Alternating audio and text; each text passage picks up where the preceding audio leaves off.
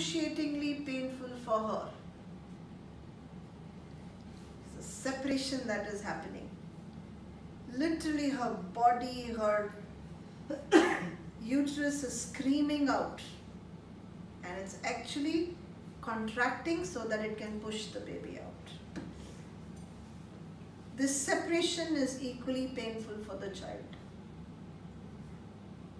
Imagine you were sitting peacefully and something is pushing you, pulling you, pushing you, pulling you, and throwing you out of the birth canal. How would you feel? It's not easy, but that is a natural process, and you cannot look at that pain and say, oh, मेरे को झिक-झिक हो रहा है. Pain अच्छी है because pain means you're ready for the next step.